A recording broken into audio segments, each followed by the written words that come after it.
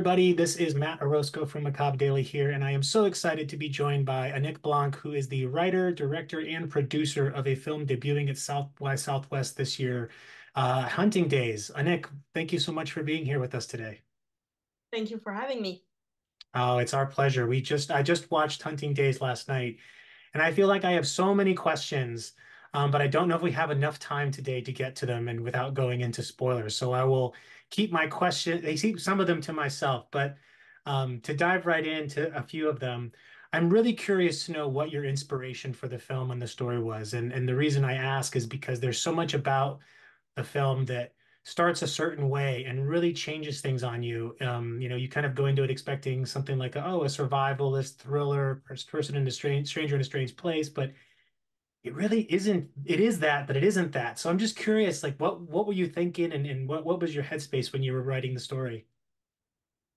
Yeah, I wanted to point fingers at this habit I feel we have as a society right now to just be enjoying daily life, continuing living as the world crumbles down around us, and just like continuing to party, continuing to enjoy just what we can, and to just go on no matter what.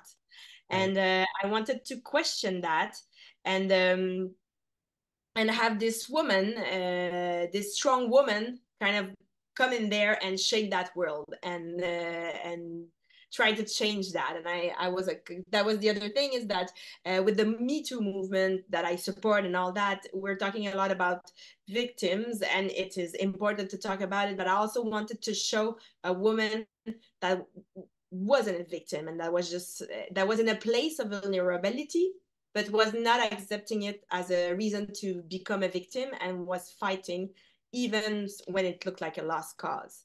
So I guess it was my way to say keep fighting, and wake up to what's going on around you.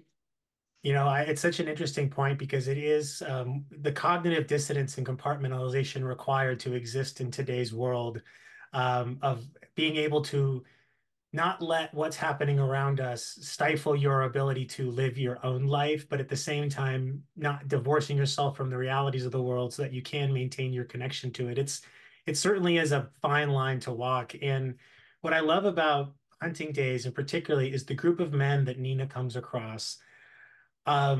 Initially, you're like, this has got to be the biggest group of bros I've ever seen in my, like, just elder bros I've ever seen.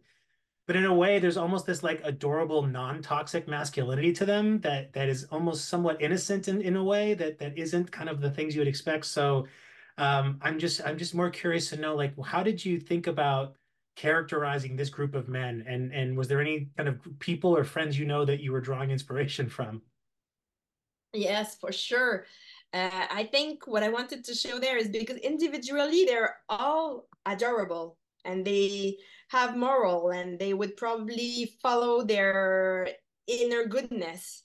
But as a group, they become just uh, funny, yes, but like they kind of they become dangerous as a group, Yeah. because everything becomes a joke as a group. And I really relied on my gang of friends of going into cottage with my gang of friends and like the running gags that come and goes and that becomes repetitive and that allows you more and more to go into meaner jokes. Like this is just so a little joke, but then we allow this one so we can go to this one and it becomes like kind of a surenchère, we say in French, like you just kind of go further,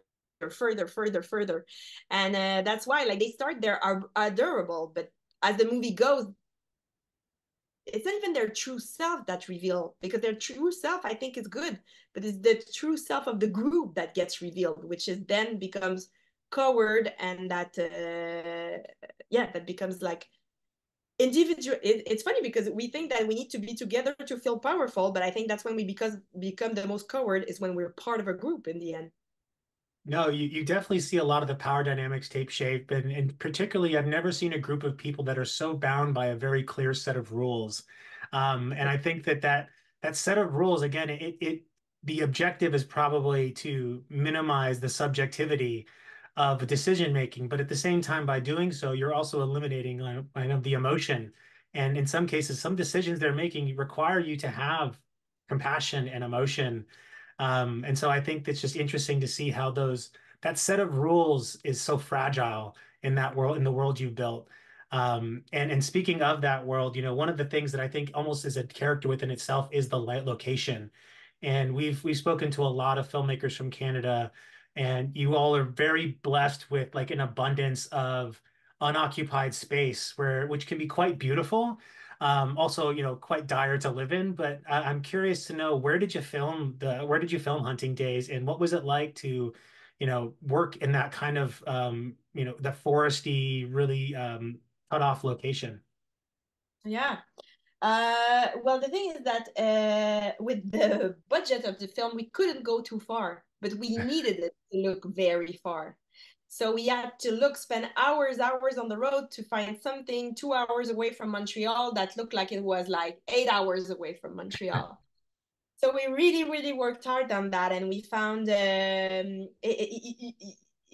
like this place that had a lot of lichens and that had cone trees mainly in an area. It was basically a microclimate because all around is all leaves. It was just this one place that was like that we needed to find. So, and you make it look like it's far, but as you're having 30 people going into a forest, you actually need it to be like the truck needs to be uh, 50 meters away from where you're Pretty actually close shooting, by. right? Because that's so much equipment to swap, and then if the actor need to pee, and then you need the thing to keep them warm, and then the camera guy needs all this stuff. So in the end, like that was the biggest challenge, was to find stuff that looked like there was nothing else around, but that was very close to a road or very close to a house where we could go and heat up the chili for the dinner and all that. And also, like, I think that finding that road in the beginning, the film, I wanted to start a little bit like a Western, right? It starts with where you can see for a very long time. But that was the hardest to find a road close to here that looks like it's just that there is no, you notice that there is no Power lines or electricity. anything. Exactly. No signs nowhere, no entrance. In the end, like it was very hard to find. But it was like starting the movie opening, and it was one of the big signs that like they're at the end of the world. So a lot of location scouting, I would say. A lot of location scouting. I think it all works in service of the film, right? It creates a sense of isolation, but at the same time, it's not a threatening isolation like we're typically given to expect in these films, that it's, the terrain isn't the enemy. It's so much the people that are existing in the terrain that are making it more malicious. Um, and I know you spent a lot of your time, particularly in working in production and short films. And I'm curious what the transition was like for you going from short films to your first feature. It was long. It was long. I started to write this movie in 2011. Oh, wow. Yeah.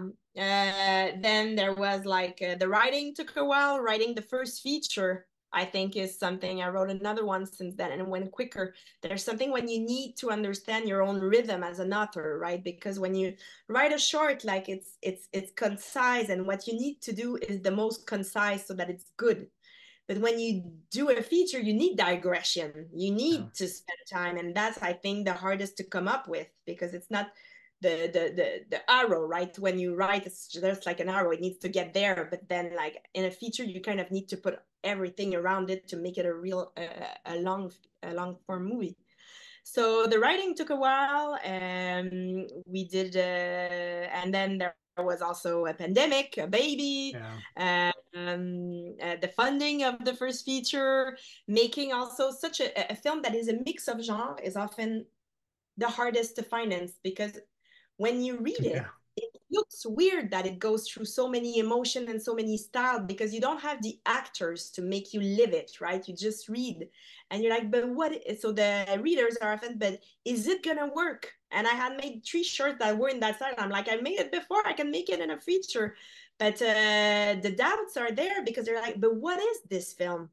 And I think that is what people like about the movie. It's like no other film, but on a Yeah. script, it's harder to sell than once you've made it. But when you need the money is before you make it, and you can prove that it works, right? So that's the big challenge in there. So it's quite a challenge, but but we learned a lot and we've survived it. So we're happy we've made it on the other side. Yeah, I mean, and getting picked up for South by Southwest is no small accomplishment. So I think, a major congratulations to you and the team on that, because this will and certainly expand the access that people have to this film. And I think above all, that's the hardest thing to get, is just how do you scale access to your art? Um, and And we think I it's the best fit too because it's the kind of movie for South by. So it's exactly the branding we were hoping.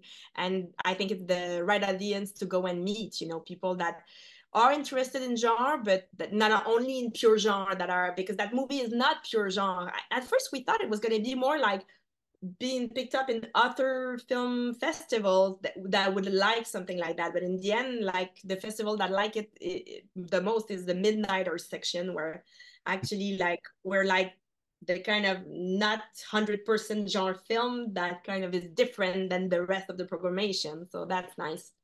It's like your Criterion Collection fans are kind of your target market, because they'll enjoy all genre, but they'll look at it for the art, and they're looking for something interesting and unique. And I think that that's really what you get with Hunting Days, is like you go into it with an assumption of what it's going to be. You're consistently challenged by having to change your expectation. And I think by the end of it, you're kind of left like, I'm not sure entirely how to classify this. All I know is that was a really good story. And I think that that's at the end of the day what you're trying to go for. I just have a couple other questions for you, primarily, which is, how did your production experience help you with kind of your feature film approach? I've talked with other folks who've worked in front of the camera and also behind the camera before kind of going into the director's chair. So I'm curious to know, like, how your production experience kind of helped you, or maybe even led you to this path. Yeah, I think the biggest thing that it helped me was to cut your script if you don't have the budget way like years and months in advance, because sometimes the director, they think when a producer tells them, I think you have to cut, I don't think you have the money for that, they're like, yeah, but it's in so long, you don't know, we know, we do budget as a, for a living, we know, trust me, don't go to wait till we have an assistant director do the schedule. I can feel it, I can see it. So I knew that we had a very, very tight budget to do this, and we had very little shooting day, and I accepted that way long in advance. So I did a lot of cuts.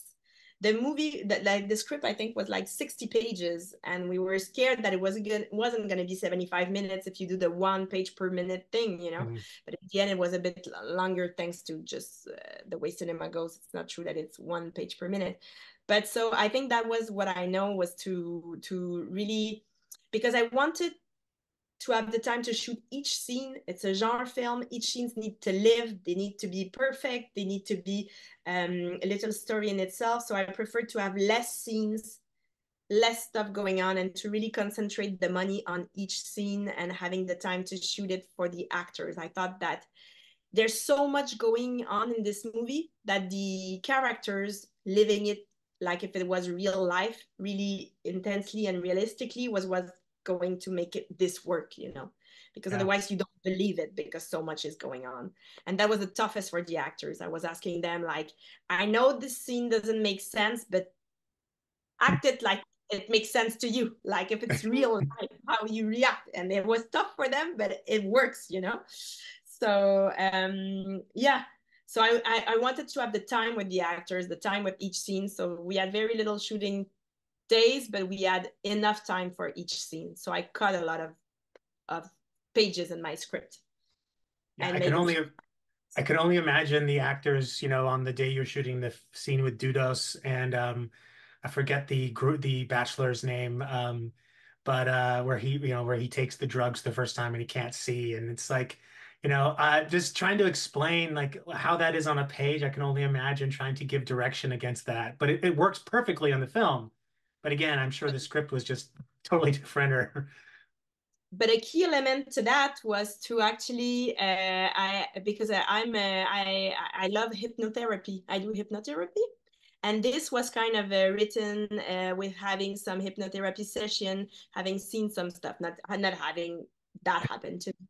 And I proposed to him, do you want to do a hypnotherapy session? And he said, yeah, sure, I'll do it. So I hooked him up with my friend that does it. And it was and I don't know what, because it was personal. So I don't know what they did in the Sure. moment. And I think he chose to experience it from within, and he could connect back to that state during the scene, and it helped him a lot to do this hypnotherapy session. He told me after that it changed him for life as an actor and as a human to have done Wow. this therapy session. But Wow. I don't think he could have made that scene as good if he hadn't accepted to go through that experience, because I think he put himself back into that state to play it. It's funny that you're saying that. I'm thinking back to this scene. I'm like, yeah, there's definitely a moment of regression there that is very psychological. So again, you're right. It doesn't work without the performances, and I think it's a testament to the performances you got from this group of actors that they all bring something different. They all bring a personality to their character that is, again, you even have the one gentleman who's kind of naming them as archetypes, like this is this person and this is this kind of person, but they are kind of that. And again, it works so well because Nina blends into that group in the strangest way. So, my last question for you, Nick, is going to be, it's an interesting one. Is if you were to plan a double feature with Hunting Days, what is the movie that you would program before it? Oh my God. Oh my God. It's a tough question.